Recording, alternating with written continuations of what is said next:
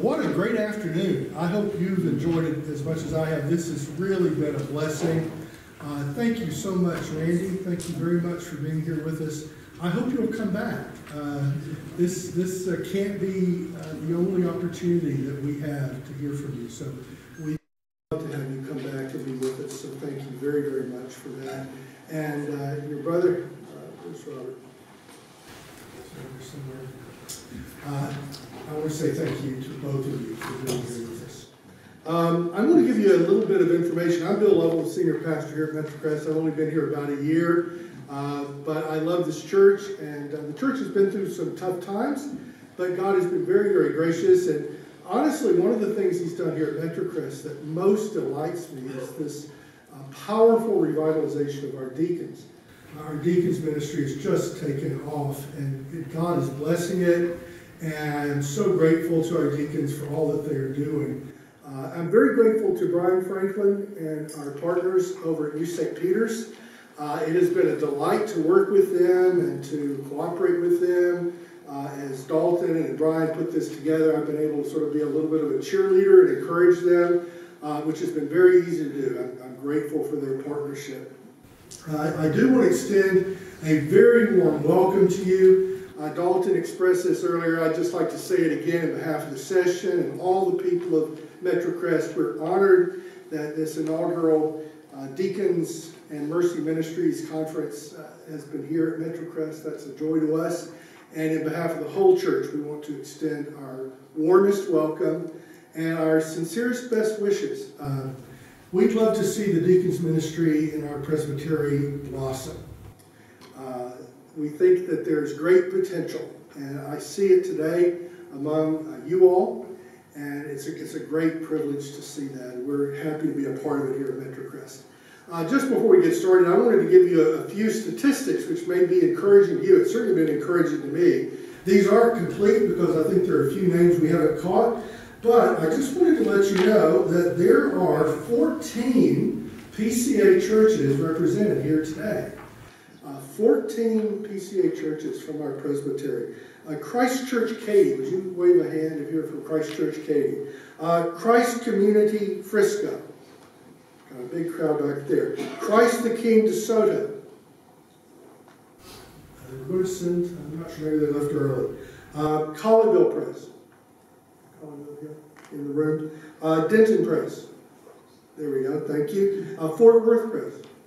Yeah, crowd from Fort Worth. Grace Community Fort Worth. There we go, thank you. Mercy Dallas. Yeah, thank you. Metrocrest Carrollton. I know a bunch of you guys are in the room. Thank you very much. New City Fellowship Dallas. Yeah, thank you. New Covenant Dallas. Got two hats on. I answered wrong. New St. Peter's Dallas. Look at this crowd. We're so indebted to the Deacons ministry at New St. Peter's. We appreciate so much our partnership with you all. Thank you. Redeemer Arlington. There we go. And Redeemer McKinney. They left early, I guess. Town North Richardson. There we go. And Zion Prosper. Great. 14 or so were registered, and some may have left early. But that's a great turnout, and we, I think, just made it past 60. We were praying for 50, which we thought was kind of an optimistic number. But based on what we have out at the sign-up desk, we believe 60 people attended one or more sessions here this weekend. That's a great beginning. We hope it won't be the ending. We'd like to see the deacons of our presbytery get together, run with some of the ideas we're talking about this weekend, sort of implement some of the things that we've been talking about. One of the thoughts I had was, wouldn't it be a great idea if the deacons from North Texas Presbytery got together at the next presbytery meeting? Come to the worship, 7 o'clock on Friday night, and then maybe have some fellowship, maybe talk about some next steps, what you'd like to do, how you'd like to get together going forward. I thought, well, that's something that would require the cooperation of the host church for the next presbytery meeting. Well, guess who that is? Present. We're hosting the presbytery meeting here at Metrocrest. It's our first time in several years we're hosting it. I'd love to make this the diaconal presbytery meeting. I'd love to have all 60 of you come back, worship the Lord with us. We can set up all the extra chairs we need, have a time of worship, have a time of fellowship, have elders and deacons in the room at the same time, and work together on some of the things we've been talking about. And I do want to acknowledge that there are a number of teaching elders in the room. We're grateful to all of our brother elders for taking the time and trouble to be here. We're very grateful to our presbytery, which has been extremely supportive. So please think about coming to the next presbytery meeting. It's in early May, I think the first weekend of May, as here at MetroCrest. And we would be honored and thrilled to have you with us. Thank you very much for sharing this Saturday with us. All right. Well, if you would, my brothers and sisters, would you please stand as we open this service with a responsive call to worship from Psalm chapter 40, verses 16 through 17. And those can be found on the first page of your bulletin. The Lord is high above all nations, and his glory above the heavens. Who is like the Lord our God, who is seated on high? Who looks far down on the heavens and the earth. He raises the poor from the dust, and lifts the needy from the ash heap, to make them sit with princes, with the princes of his people. He gives the barren woman a home, making her the joyous mother of children. Praise the Lord. Praise the Lord indeed. Would you please sing with us?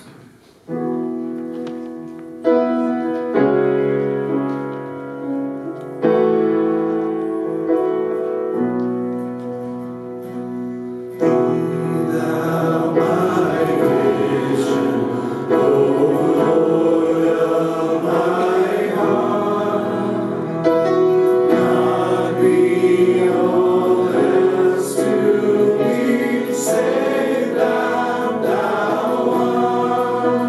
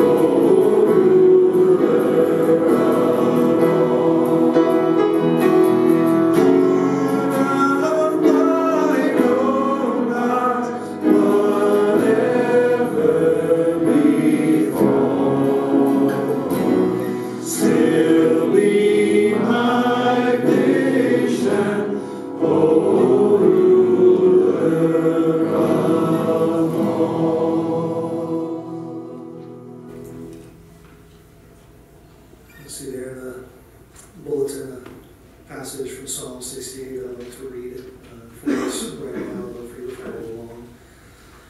Starting in verse 4, sing to God, sing praises to his name. Lift up a song to him who rides through the deserts. His name is the Lord. Exult before him. Father of the fatherless and protector of widows is God in his holy habitation. God settles the solitary in a home. He leads out the prisoners to prosperity, but the rebellious dwell in a parched land. O God, when you went out before your people, when you marched through the wilderness, the earth quaked, the heavens poured down rain before God, the one of Sinai, before God, the God of Israel. Rain in abundance, O God, you shed abroad. You restored your inheritance as it languished. Your flock found a dwelling in it. In your goodness, O God, you provided for the needy. Let's continue to sing.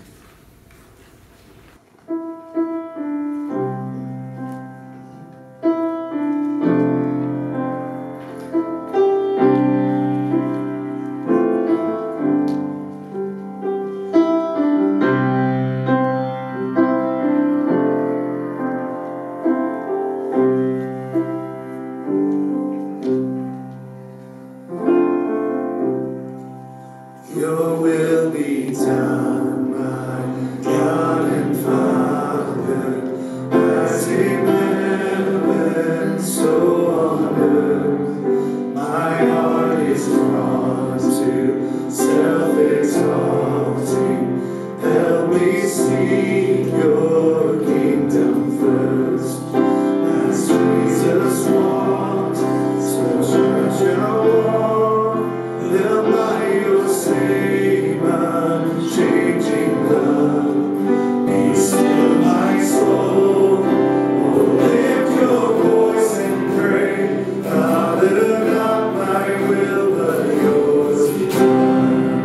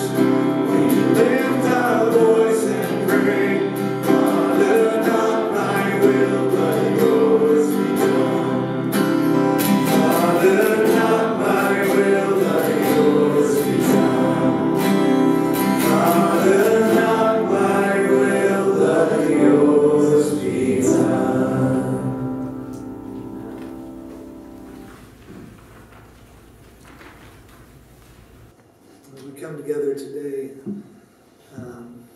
let us continue as brothers and sisters in Christ to pray the prayer that Jesus taught us. Our Father in heaven, hallowed be your name. Your kingdom come, your will be done, on earth as it is in heaven. Give us this day our daily bread, and forgive us our debts, as we also have forgiven our debtors. And lead us not into temptation, but deliver us from evil. For yours is the kingdom, and the power, and the glory forever. Amen. Now I'd like to do a responsive reading, actually from the BCO chapter 9, which for all of you should mean something. You should have read that one once before. But it's always a good reminder to know what the PCA has to say about the office of deacon. So let's go through this together. What is the office of deacon? The office of deacon is set forth in the Scriptures as ordinary and perpetual in the church. The office is one of sympathy and service after the example of the Lord Jesus. It expresses also the communion of saints, especially in their helping one another in time of need. And what is the duty of the deacons? It is the duty of the deacons to minister to those who are in need, to the sick, to the friendless, and to any who may be in distress. It is their duty also to develop the grace of liberality in the members of the church, to devise effective methods of collecting the gifts of the people, and to distribute these gifts among the objects to which they are contributed. They shall have care of the property of the congregation, both real and personal, and shall keep in proper repair the church edifice and other buildings belonging to the congregation. What sort of men ought deacons to be?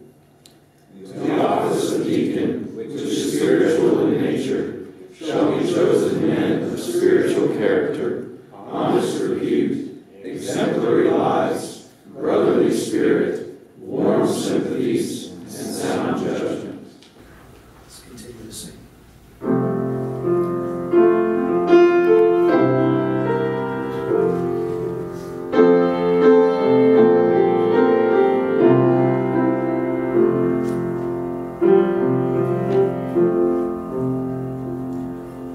Take my life and let it be consecrated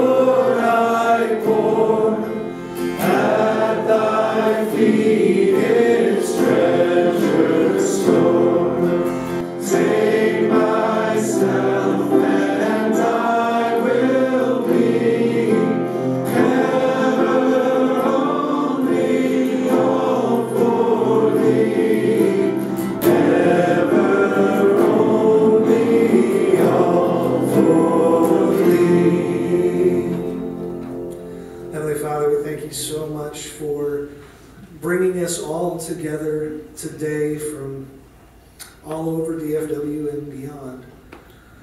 Father, we thank you for a group of people so willing to spend time trying to learn ways in which we can better serve your people.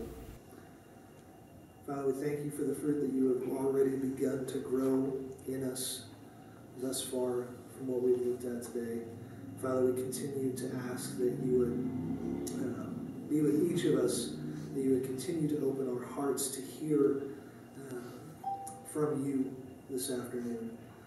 Father, we pray that you would be with Randy as he comes to speak to us. Father, bless his words. And let them just be glorifying to you. Father, we love you so much. It's in Jesus' name I pray. Amen. Good to see you. Randy?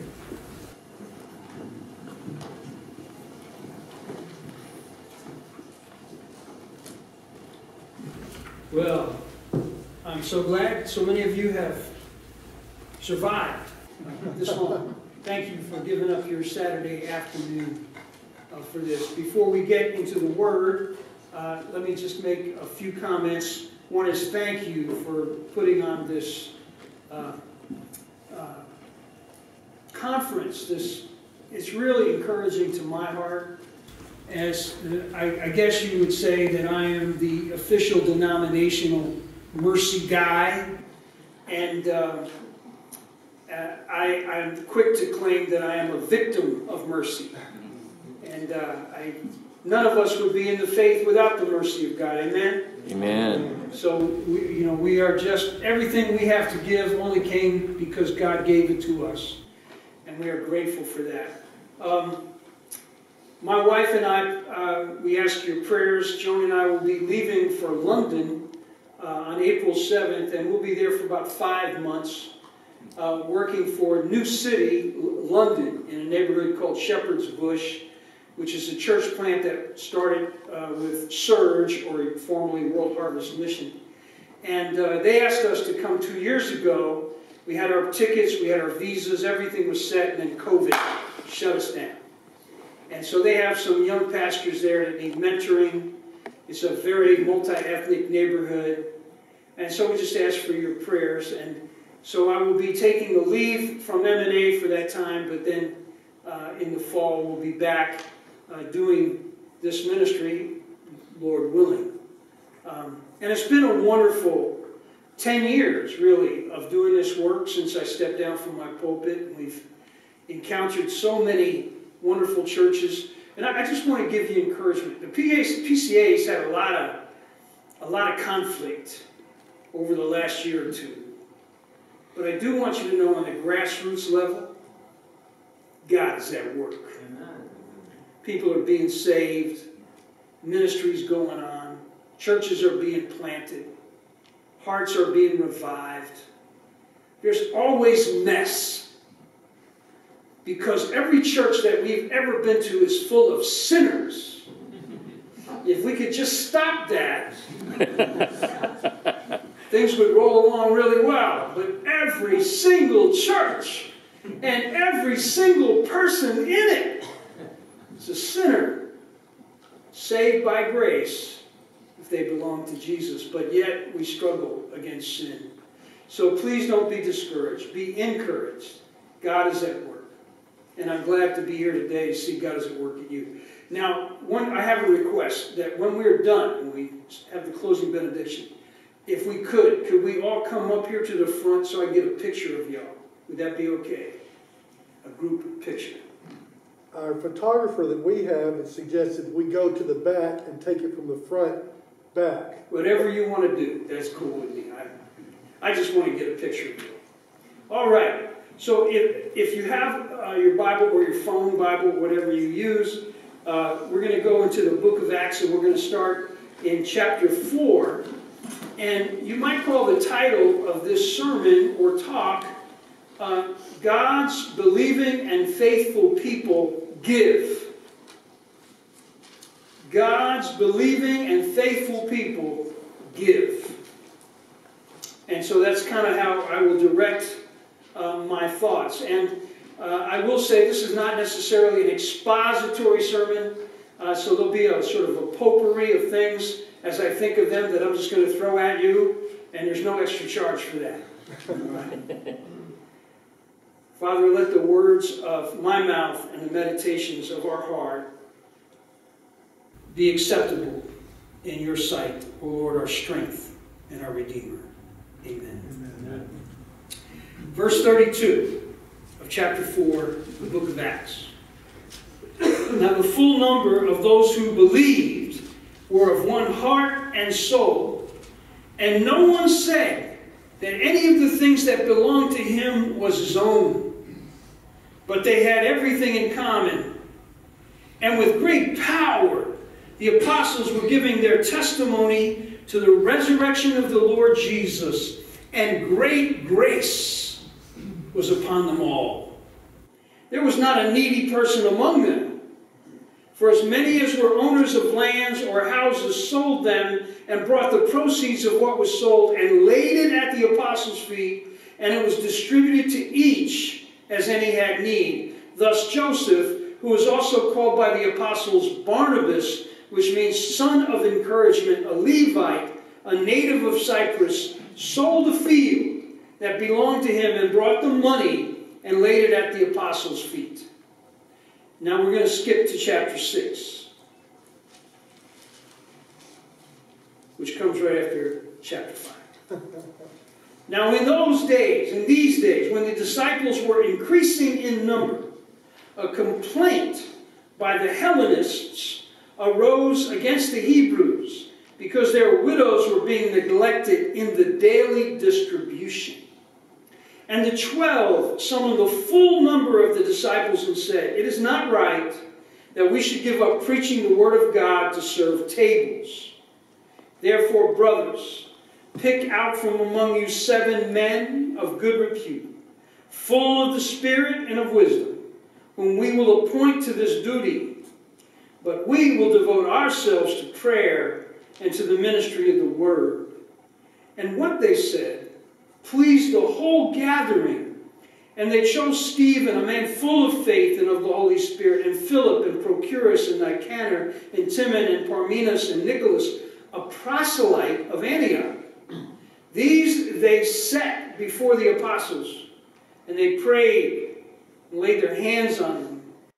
And a great many of the priests became obedient to the faith. Amen. The word of the Lord. Thanks be to God. Well, brothers and sisters, this is an amazing story of the beginning of the early church. And I used to preach from Acts chapter 6, and then I realized that it really should not be preached unless you tell people about Acts chapter 4. Because here's a question when you read chapter 6, which is the famous passage, especially as deacons, we have an interest in that. Where did the first deacons come from? Is this the origin of the diaconate? And here's another question that's often unasked and unanswered is, where did the money come from? How are they feeding these widows? Did you ever think about that? Where do they get the money to do this? Well, it comes from chapter 4. In chapter 4, you see what the Holy Ghost is doing. The Lord is bringing people to faith through the preaching and the ministry of the apostles. Right from the very beginning, when they are baptized in the Holy Spirit and speak in tongues that they've never learned. These are known tongues that the Holy Spirit gives them. And they are preaching the great things of God. And Acts chapter 2 is very careful to articulate how many different cultural groups, how many different language groups, all of whom are basically Jews, proselytes or converted Jews or ethnic Jews, but they represent all of these different places in the world. So right from the very beginning, even before we get to the issue of the conversion of Gentiles, the book of Acts is trying to say what the Lord Jesus gave to the disciples to do, you shall be my witnesses, both in Jerusalem, Judea, Samaria, and the uttermost parts of the earth, is coming true. People are coming to faith They are believing in Jesus. This is what the church is about. We are to be proclaiming the gospel of Christ, calling people to faith. Amen? Amen. We don't do it enough. All right? We let the Baptists do it, and we Presbyterians reform them and organize them. No. We are all given this great commission, all given this call of God, all given the same Holy Spirit, by which we are able to preach the gospel to the lost. And the Holy Spirit converts them. He opens their eyes to believe. He draws them to the Father. Hallelujah. And that's what's happening here in Acts. People are getting saved. And look what happens. This is a consistent pattern of the work of the Holy Ghost in the people of God through the whole Bible. When the Lord is at work, the people give. Even in the desert, in the wilderness, when Moses had let the people out of Egypt, and God told him, I want you to build the tabernacle. And you should tell the people, bring your contributions. Bring stuff that we can make this tabernacle. Bring gold and silver and precious stones. Bring materials by which we can make this huge tent. And it says that finally the workers that God had anointed with special skill, they told Moses, tell the people to stop. We got too much stuff. And any pastor would love that day. Stop, the plates are full. We can't take any more. Glory. So we ain't there yet. Well, this is what happens when God moves upon his people. Believing, faithful people of God, they respond. They respond in faith with great generosity. And here in chapter 4, it sees that people are bringing their gifts and laying it at the feet of the apostles. And this is kind of an interesting moment in the life of the church, because they don't have a building. They don't have this is not a building fund. They don't have big organization. They just are living by faith, trusting God, and the people of God are responding, and the money is being given. Now, in a way, the whole office of deacon reflects the office of Levites, the very practical, useful office. And the Levites were involved in the physical work of the tabernacle and the temple. They were also security and warriors, even guards. And they were also musicians. And it happened, it came down by family. It's interesting, even in Nehemiah, where we have the proof that musicians should be paid. Where, Nehemiah says, where are the musicians? And they said, well, the Levites, they had to go home and tend their fields. He said, oh, no. The people of God are supposed to take care of the Levites so they can be here for worship. And so they were all involved in this. Then, by the time of Jesus, the Jewish people also had synagogues. And in each synagogue, they usually had a treasurer. They had somebody who was taking the gifts of God's people and helping it on a smaller basis than the whole nation that the Levites had to take care of. Then Jesus comes. And one particular Levite, a guy named Barnabas, gets saved. And what does he do? In his response to the joy of the gospel, he says, I got a field, I'm going to sell it, I'm going to take the money, I'm going to give it to the apostles. And I'm wondering, we don't have any minutes of the elders' meeting, of the apostles' meeting, when somebody said, what do we do with this money? And Peter said, well, I don't need any money, because whenever I got to pay my taxes, I just go find a fish. And I get a couple of coins, No. Somebody in that meeting said, not only did people from around the world who had come to Jerusalem for Pentecost stay. But we've got widows. We've got people here from outside, inside.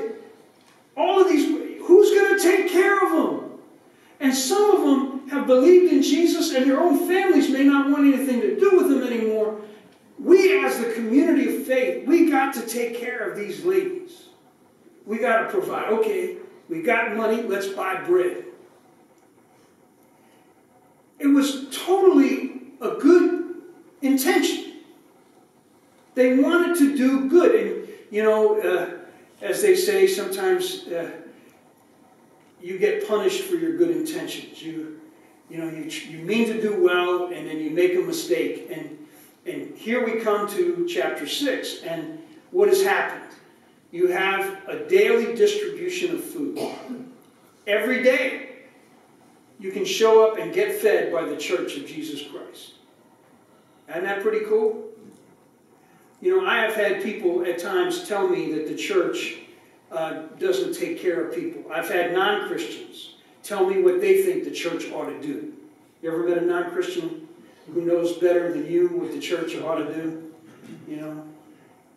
And, you know, I remember even when I was a teenager and I was in the church and I was growing, and I would hear people mock the Church of Jesus Christ. And I would say, that does not reflect the church I'm in. The church I'm in helps poor people. The church I'm in is cross-cultural. They are not racist. The church I'm in is standing for justice. So what are they talking about? And then as I got older, I realized that there were plenty of churches they could point to and say, this church is totally self-absorbed. They take care of themselves. They got a great building, they got great facilities, but it's like the people could be dying around them in their very neighborhood and they wouldn't even notice. I said, that's not what the Church of Jesus Christ should be like. We ought to care about the people because that's who Jesus is. That's what he does. And so I began to think about what the Scriptures taught about how we care for the poor. And here it is. This church, the early church, is feeding widows. So I, as a pastor, I used to say this to my congregation, and I think it should be in the mind of every PCA member. There is never a day when anybody in any one of our churches should ever go hungry. You should know that. If you're part of this church and of this denomination, know this, our commitment to you as a brother and sister in Christ. There is never a day, if you are part of this community, when your family should go hungry. Our children ought to know that as part of our reputation. It ought to be part of their identity. That's who we are. We are not selfish and self-absorbed and don't care. I think for just that one idea would transform a lot of people's view of what the church is. And we got a lot of faults, but don't let it ever be said we can't share food with people. And here the early church is doing that. They had every intention that this was a good thing. And then you notice where the Hellenists were raising hell. In case you missed, the word Hellenist does not mean hellraiser. Okay? Hellenist is Greek, all right? The Greek-speaking widows started to complain. Why? Because in the distribution of food, the Jewish-speaking believers were paying attention to people whose language they easily understood and whose culture they easily adjusted to. And so they were feeding the Hebrew-speaking widows and the Greek-speaking widows, these women who maybe had come from all parts of the world, they were being neglected. They were just being looked over. And they were hungry. And they're part of the church, and they sparked to speak out. And what did they do? They said, see, the same sin that happened in the people of Israel with Moses, you better watch out. Fire will come down from heaven and consume you. Or the earth will open up and consume you because you're complaining, you're murmuring. Now this is the point at which good Presbyterians should speak up and say, no! That is not the scripture. You're not used to doing that, but you should be careful. Because I just told you a lie. That is not what happened. The leaders of the church listened. And I would submit to you that that is, if you're going to write, if there are any points in the sermon, that would be a good one. You should write that down. The leaders of God's church listen to the people. They heard a legitimate complaint. Now look, I was a pastor for a long time, and I've received tons of criticism. I will tell you as a pastor, if you don't like criticism, you're in the wrong job. Okay? Now let me rephrase that. I never liked criticism. But if you can survive it, and because we're going to make mistakes. There's going to be somebody in the hospital I didn't get to visit. There's going to be somebody's anniversary or happy birthday or celebration that I looked over and forgot I didn't get to. There's going to be something I'll say in my sermon that's stupid, and somebody's going to get insulted. Okay? We are going to receive criticism. And if we're going to stay united in Christ, you're going to have to learn to listen to people. And those of you who are elders or deacons, there's always going to be somebody who knows your job better than you. There's always going to be somebody quickly to point out the deficit. That's not necessarily a bad thing. If we are humble before the Lord, we can hear it. And the cool thing about these apostles is they were humble before the Lord. Now these guys were busy. They were busy preaching the gospel, and they were busy going to jail. If you read the first 5 chapters, you realize that there were a lot of good reasons why apostles couldn't serve tables, because half the time they were in jail. Or maybe they were at home recovering from getting whipped.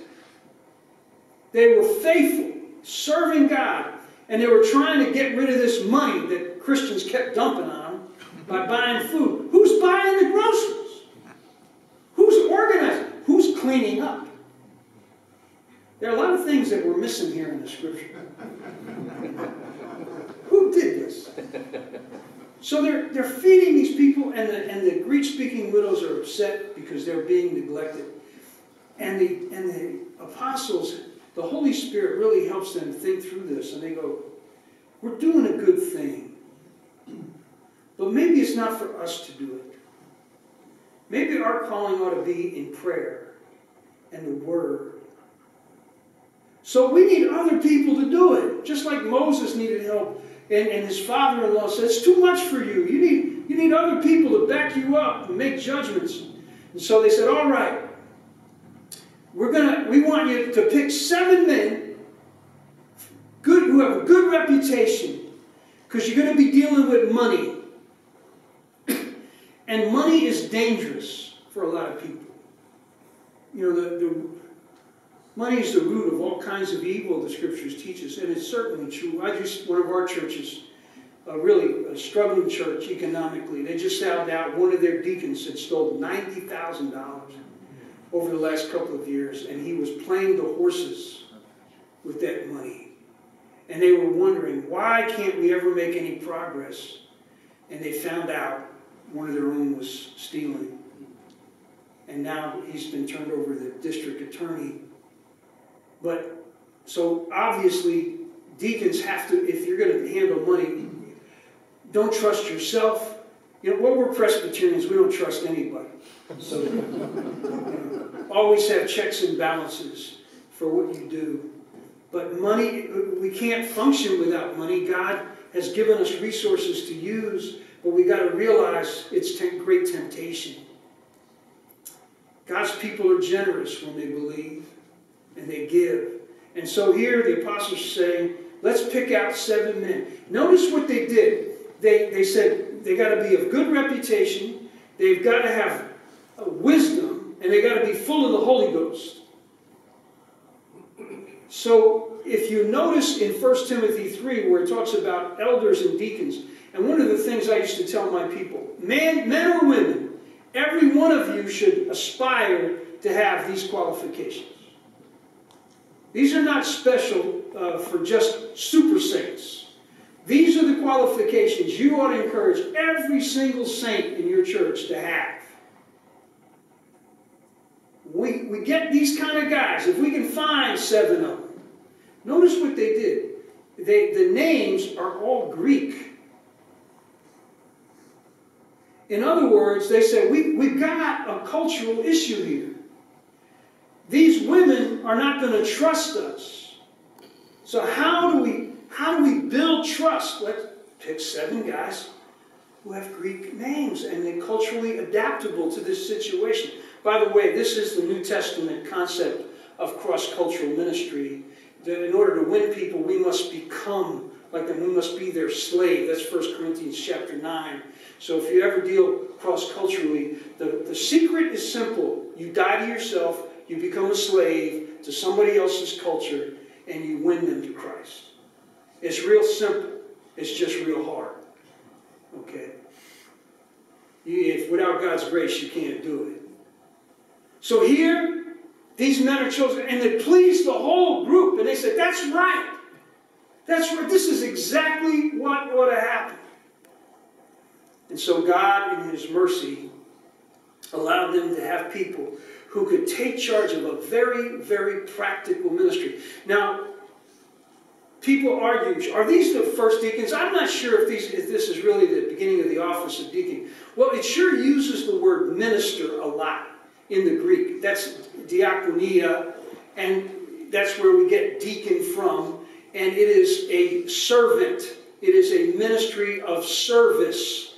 And it's a very practical one. And maybe sometimes you don't get a lot of applause for it. Because, you might even resent it. Hey, I wanted to be an apostle. You're called to be a servant. That's not high enough. Why? Jesus was a servant. You don't get any higher than Jesus goes lower in the church of Jesus Christ. If you pursue this office, if you pursue ministry because you're after status, you're after fame, you're after applause, you are in the wrong calling. You are here because God calls you to it and God equips you to it. Now let me just say a couple of things again. I'll just throw this out to you. We need deacons with all kinds of gifts. All of them need to have all the fruit of the Spirit. But not every deacon has every gift of the Spirit. And they're different. Like obviously you're dealing with money, so you would realize that maybe one of the gifts we need in the diaconate is the gift of administration. We need somebody who knows how to count. Okay? Somebody who can keep track of the money. Now, not every deacon should have the gift of administration. It's not necessary. But somebody's got to have it. And that may be how about if you had a deacon who had the gift of administration, but he didn't have the gift of mercy? Could such a thing exist? My answer is yes. But I had one deacon in my church who was the treasurer, had the gift of administration, certified public accountant. I did not want him to visit the sick, because they would just die.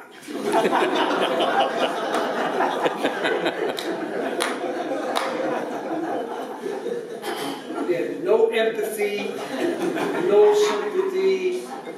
It was about, in the army we used to say, beans and bullets. Okay?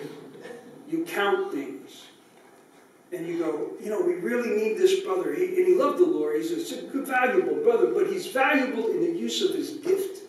And that's one of the things you learn as a diaconate. How do we distribute the work so the people who are gifted for that particular part of it can do it? Not every deacon is really great at working in a relational point of view with the poor. But you've got to have some of those people. And so, gifts of discernment. Some deacons are suckers. Anybody walking up to them asking them for money, they're giving it out. And they don't ever ask hard questions. And Brian just gave us a great history, and he quoted from Chrysostom to say, you know, we don't want to be meddlesome when we help people. We don't want to ask them 100 questions just finally at the end of it and say, oh, you're not qualified. You know, and part of one of the problems with our welfare society is it came about, especially during Victorian times, where we had people that were considered worthy poor and unworthy poor. I don't know if you've ever seen the play My Fair Lady, but Eliza Doolittle's father, who's an alcoholic, he comes to her benefactor, you know, her language tutor, and he's trying to get in on the money that he thinks his daughter's getting. And it's really a funny scene, and he said, I'm not going to lie to you, I'm not worthy. You know, I just want some money. Well, in Jesus, when we meet people, we have to have this generous, responsive heart and build a relationship with them, because that's the secret to discipleship, is relationship. And as we build that relationship, we then add accountability to it. And with accountability, sometimes we have to say no. Because the money I'm giving, you're just getting high with it. You're buying drugs with it. You're buying out. How am I helping you? So we need people with discernment. We need people who have that Holy Spirit gift. We need leadership. We need deacons who are able to help the rest of the deacons function together as a team. And of course, we need the gifts of mercy, service, and helps. And I've had wonderful brothers in my church say, Pastor, don't put me in charge. Just tell me what to do. I love guys like that, because I always got stuff for them to do. So, be wise in how you develop your diaconate. Train consistently. Recruit teenagers. If you're going to go to visit somebody, take young people with you so they can see it happen. That's a powerful moment in their lives to see that. Protect each other. Try not to work just as mavericks, as one person. Work as teams. Build teams around families and people that you're trying to help. So there's prayer power and there's wisdom that is exercised there. And be generous. You know, I'll just tell you frankly, our churches are too cheap. We don't give enough away. Now, I will say this, and this is something you should remember. There is always more money for mercy in a congregation than you think. And usually the people of God are just waiting for a reason to give it. If you beat them over the head with tithing as a legalistic obligation, they don't become a cheerful giver. But boy, when you challenge the people of God, these people are hurting. Their hearts usually rip open and pour out in generosity. So don't be discouraged. If you're running out of money, don't wait. You know, it's a tradition in Presbyterian Church that alms were given at a communion Sunday. And the problem with the Reformed people was they got down to having only 4 communions a year. So they said, we're going to have a special deacons offering whenever we have communion. And since it's only 4 times a year, we're only going to take 4 offerings. That's nonsense. There's too much poverty. Now, by the way, you guys are doing great. May God help you to share your resources. One diaconate may be really good at something, and another diaconate may be good at something else. Learn to collaborate, and how you don't have to all reinvent the wheel. And so, you know, denominationally, we have several funds that your churches ought to know about and they ought to give to. One is the Thanksgiving offering, in which we give away grants to churches that are especially working with the poor, who want to raise up leaders and give them an internship. So here's something you put in the back of your head. Every one of your churches should put aside money to hire your own college students and your own young people and give them an internship in how to do ministry, especially mercy ministry. If you're thinking, what do we use this money for? Recruit young people into ministry and pay them to do it. Even the people who have come to you for help, you can employ them to do this kind of work. So that's the Thanksgiving offering. This last 2 years, we have what we call the Ethnos Coalition of all the ministries in the PCA that come from different ethnic groups. They formed a coalition, and then they formed the COVID Relief Fund. And they asked churches to contribute to it, so especially those people who had no government help could be given assistance during this time. And they gave away $250,000 at least. We have several congregations in our country, PCA churches, who've given hundreds of thousands of dollars away during COVID to help people. Hallelujah. And then there's one other from RBI, Retirement Benefits and Investments, and this is the Widows Fund that is given to the widows of PCA pastors. And if any PCA pastor dies, they immediately send her a check for $1,000 as soon as they hear. And then they sit down with her to see if she has enough retirement income, enough support. And so we have widows in our denomination who are being given supplemental help every month from our denomination. That offering is taken around Christmas every year. So those are just some funds you ought to know about. So I'm going to end my talk now, and I just want you to understand what my point is. The believing, faithful people of God give. It's what we do. It's who we are. It is said that one of the Roman emperors wrote about the early Christians. And his complaint was, these Christians help our poor more than we do. And I would just say, church, you need to get your reputation back. Because that's what turned the world upside down. Shall we stand to pray?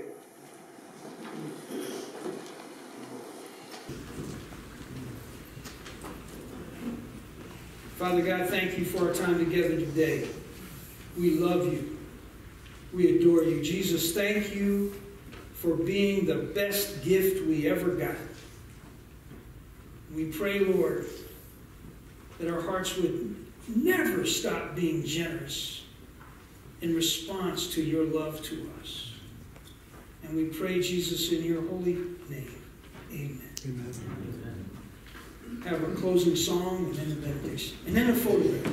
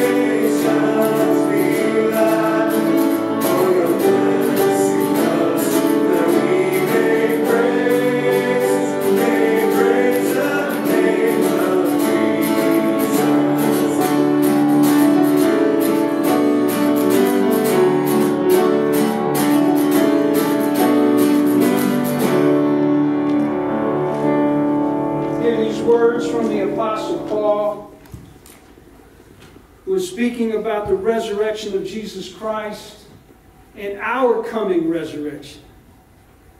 Therefore, my beloved brothers, be steadfast, immovable, always abounding in the work of the Lord, knowing that in the Lord your labor is not in vain. Amen. Amen.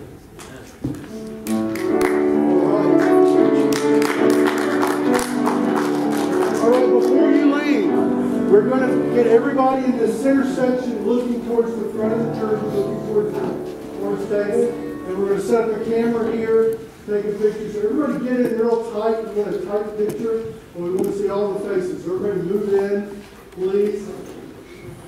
Except with masks and 6 feet distance. All people in the back? All people in the back? Taller people towards the back. Less tall people towards the back. I'm up here.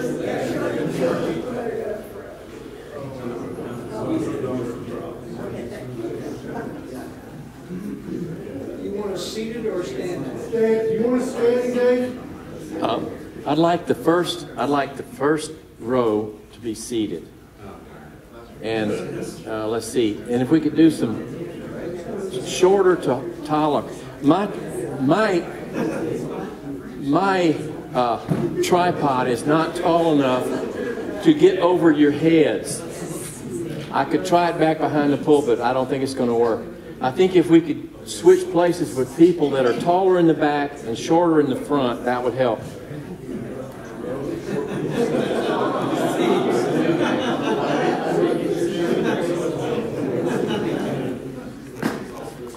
And I asked it to start with the third row, so you guys right here on the second row are not going to all get in there. We're going to have you're going to have to get closer in like you like each other, and nobody's got COVID, okay?